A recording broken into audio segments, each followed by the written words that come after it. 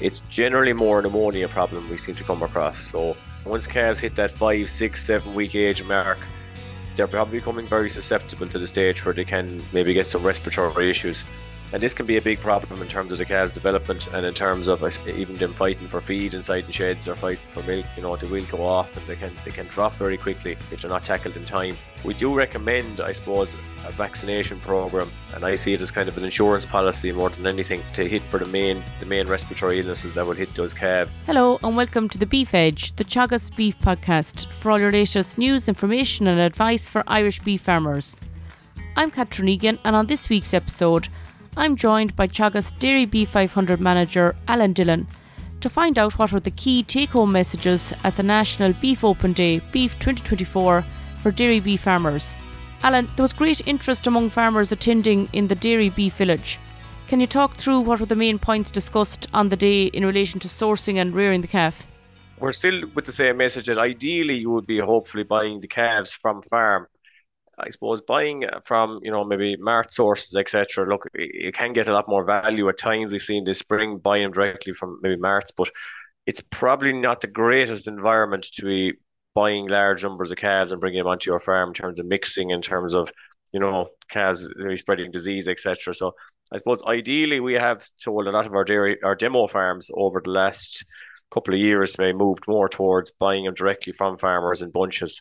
And it has, we think, played a role in terms of reducing issues with pneumonia and maybe scours, etc., coming onto the rearing farms.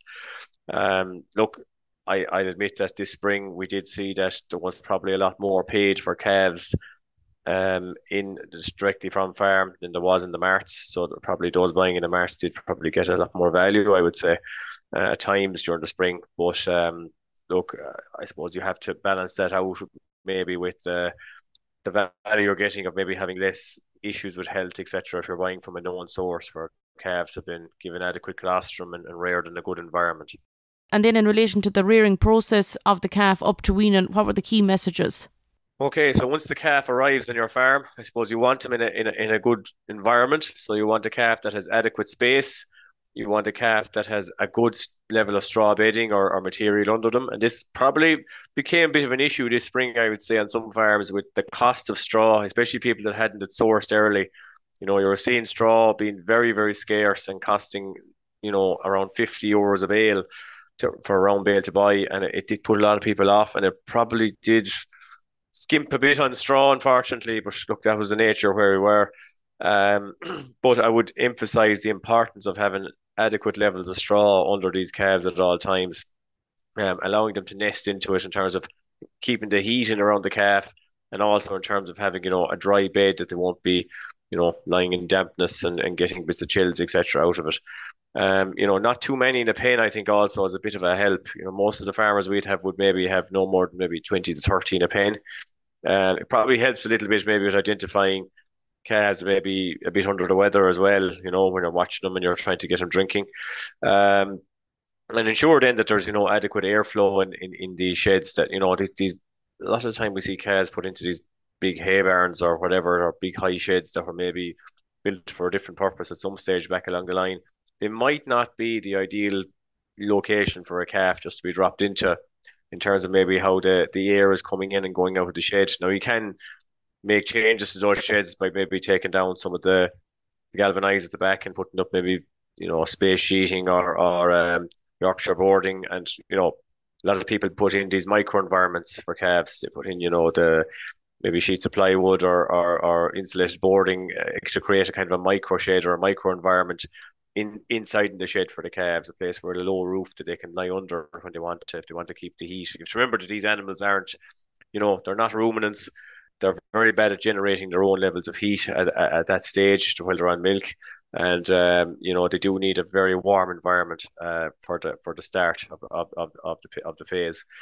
And I would say, I suppose, the when you're feeding milk is probably another part of it, that, in this rearing phase, the importance of the consistency of milk feeding, that you want it at, a similar temperature every day. You want it at, the same level of water, the same level of milk replacer in the mix. And you want it well mixed. You don't want that milk going in with lumps in it or whatever. You want it that it is completely completely mixed up, and that you keep it at a lukewarm temperature on a daily basis. Changing calves from colder milk to hotter milk, etc., not ideal in terms of the calves' development. And then adequate levels of ration should be provided at all times. At the start, it is expensive to buy this calf ration. It's if you're buying it in bags, it's probably 11 or 12 euros a bag, depending on where you're buying it. But it probably is essential in terms of getting calves to eat adequate levels of ration to develop that rumen and ensure that that they're well developed by the time they're coming off milk and that they're ready for grass. And also a bit of a roughage source. I know straw wasn't really available this spring in a lot of cases, so a lot of people start to put in, hay or something after 4 or 5 weeks. Probably find it's important just to have some level of roughage source. Very dry paddock silage will do as well, because interestingly, straw seems to be becoming a bigger problem than anything in terms of the calf rearing phase, in terms of sourcing it. Most definitely, Alan. And the health plan for any dairy beef system is very important. What was of most interest on the day? I suppose there's a big emphasis, I suppose, on trying to eliminate this pneumonia problem that, by the time you buy these calves at probably 3 to 4 weeks of age, generally don't see massive levels of scour problems in calves. You will have touches of it, but by the time they arrive on farm, there probably isn't huge levels of scour going to be seen. It's generally more pneumonia problem we seem to come across. So it's once calves hit that 5, 6, 7 week age mark, they're probably becoming very susceptible to the stage where they can, maybe get some respiratory issues. And this can be a big problem in terms of the calves' development and in terms of, I suppose, them trying to, even them fighting for feed inside the sheds or fighting for milk, they will go off and they can drop very quickly if they're not tackled in time. We do recommend, I suppose, a vaccination program, and I see it as kind of an insurance policy more than anything, to hit for the main respiratory illnesses that will hit those calves. So, generally we say probably an intranasal vaccine is where we'd be advising farmers to go.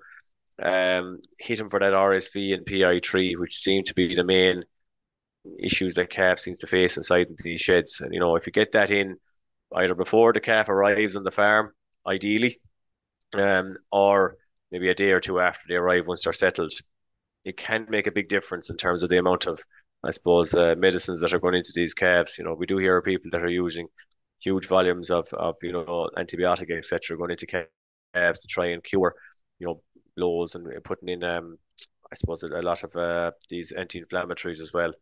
And look, if you do get the vaccines in, even if the calves do get a touch of a chill of some sort, they do tend to recover very quickly after the vaccine has been administered. And look, most of these intranasals will be, fairly fully active within 5 to 10 days, and you get 3 months of cover, which will get you out of the rearing stage anyway and get the calves out of grass without too much problems. We have seen it make a big difference on a lot of the demonstration farms where these vaccines have gone in. We've seen a lot less deaths and I suppose a decent enough reduction in the amount of veterinary intervention that's needed with these calves with regards to pneumonia. And in relation to weanlings and stores over the winter, maximising performance was really stressed on the day. What was the main points you took from that? Well, I think if you're to look at the first winter or the second winter, if you do have store cattle, I think we hit the perfect example of it in 2023-24 winter, where we probably had between 6 and 7 months of a winter of constant rain, which meant that the importance of silage quality just couldn't be emphasized enough.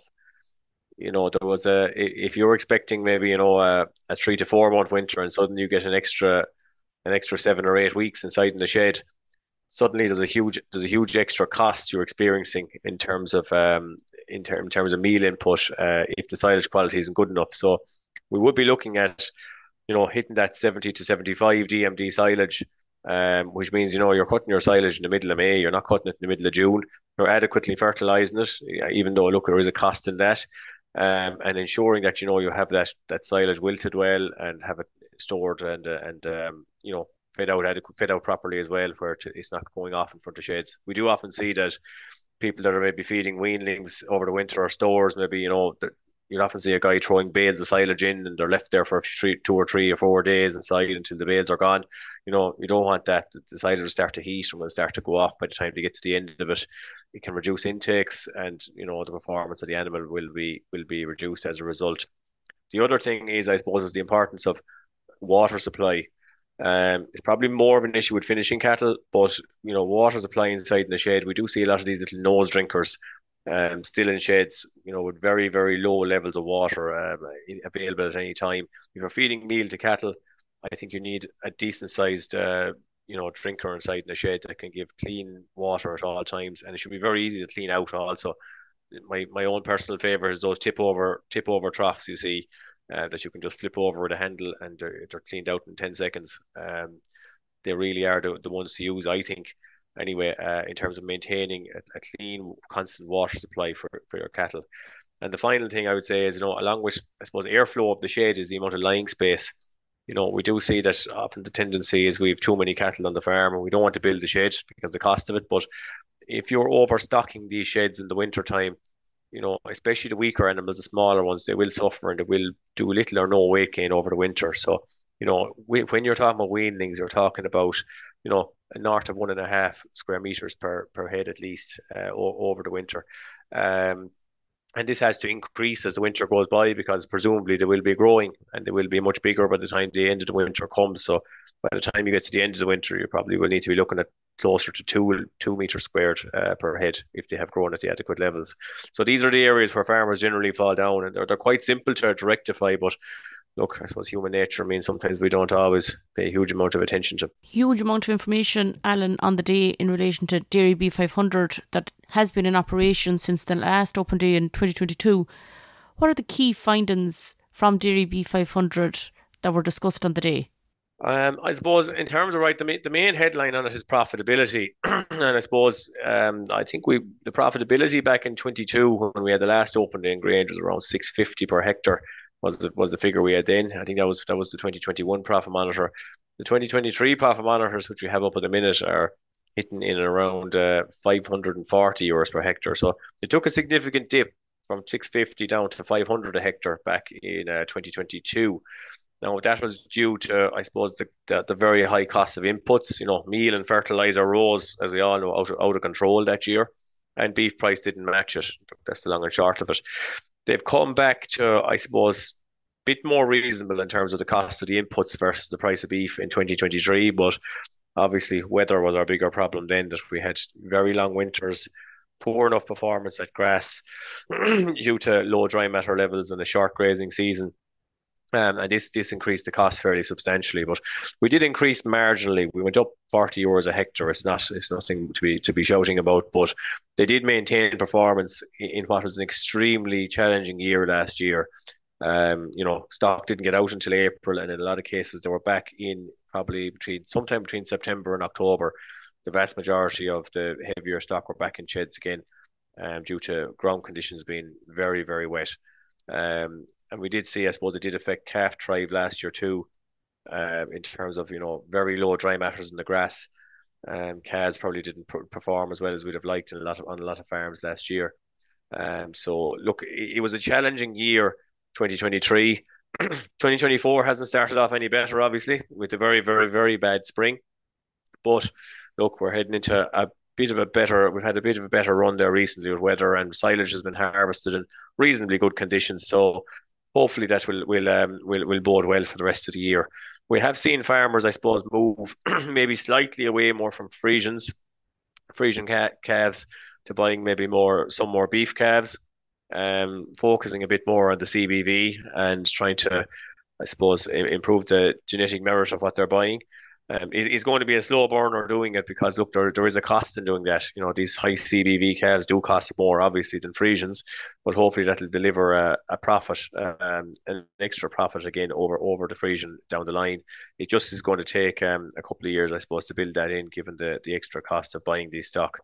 But overall, the farmers are maintaining stocking rate, they're maintaining output levels to some degree. Carcass weights were hit last year due to weather. But back about 12, 13 kilos, I think, on average across the board. But look, hopefully, if we get a good grazing year this year and a bit more favourable weather, we should be able to rectify that and improve performance. The dairy beef demonstration farm in Tipperary also featured on the day, Alan.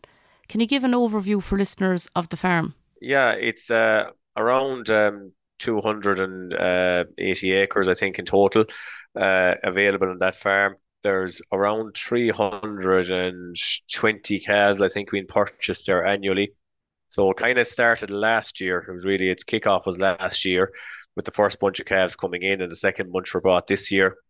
And the focus there, I suppose, is buying calves of various, I suppose, genetic merit. There's a mix from Friesians, I gather, down to, there's Angus's, Aubrachs, Herefords. There's a variation in terms of cow type, going from Holstein Friesian cows to, I suppose, very small crossbred cows as the dam. And I suppose there's high levels of, high beef bulls, high genetic merit beef bulls being used on all these cows. So we're going to see, I suppose, what that turns into in terms of performance on the calves, in terms of what does it deliver at the end of the day in terms of profitability and in terms of carcass performance.